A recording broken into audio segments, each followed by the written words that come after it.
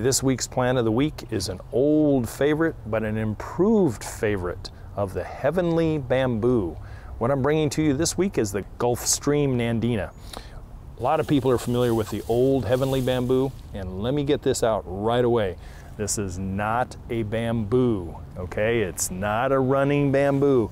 It's a clumping plant that has a bamboo type of leaf, and that's the only reason it gets that name.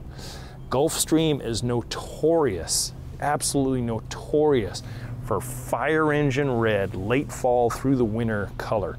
It is a fantastic highlight plant. When a lot of other things are sleeping, this thing comes alive as far as bright red tops with orange and scarlet reds. Fantastic, easy to grow plant, only goes to about 3 to 4 feet and is excellent as far as an initial middle of the bed type of plant. Nice foundation plant against a darker backdrop of stone or a dark colored house, so it really pops off of there in the wintertime. Gulf Stream Nandina also works really well in mostly full sun environments.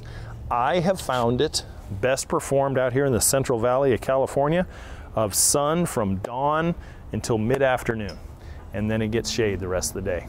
So something of a understory planting on a southern exposure or a western exposure that has a little bit of taller relief in the late afternoons, or even an eastern exposure depending on what your situation is, where it gets sun from dawn until noonish.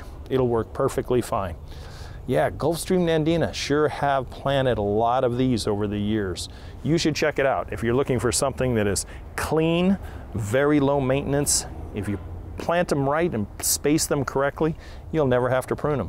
You'll never have to do anything as far as maintenance to them, except the average water and twice a year feeding. Hey, I'm Coach, all right? Check it out, try to hit the subscribe button, comment below if you've had some success or not success, and if you got any of those landscaping questions, don't forget to email me. It's at the end of the video. Hey, Coach here, I'll see you next week. Thank you.